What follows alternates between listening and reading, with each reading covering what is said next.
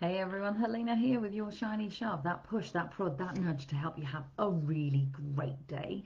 And whenever you're watching this, it is a fabulous thing to know what your favorite things are. So one of my absolute favorite things, and then to know where to put your hands on them. So this is almost a place for everything and everything in its place shiny shove. That whole when there are things that you need and want, it might be a favorite pen, it could be a pad, it could be your laptop, your tablet, it could be just where you put the stash of smelly candles, who knows. For me, the thing that's actually in place right now is this beauty. This is a back scratcher. It has a little hook so I can hang it off the side of the bed, which is where it lives. And it is one of my favorite things in the world. Look at this beauty. It has a tiny little curved arch. It's almost like a bamboo stick, but it's definitely wood.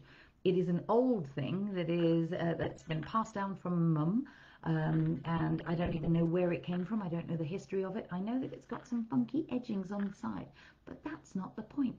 The point is, I love this thing, and it really is one of my favorite things. It's a very good feeling. I will smile. Oh, hello, sunshine. Obviously, the sunshine really enjoys this as well. Let me see what we can do about that. But my point here is that we all have favorite things, and actively having those favorite things, this is really fun. I'm trying to fight with the sunshine here. Having those favorite things to hand, having a place for everything and everything in its place, is actually something that allows you to just make the day move more smoothly. It also means that when you are having a moment or you need to reset in your day, some of your favorite things, be it the smelly candles or indeed something like this, that is definitely a wake me up. If you haven't got a back scratcher, oh my god, get one of these, it'll zing you for sure. But whatever it is that kind of brings you back into your day, know where they are and know what those favorite things are that pull you back into having a really great day.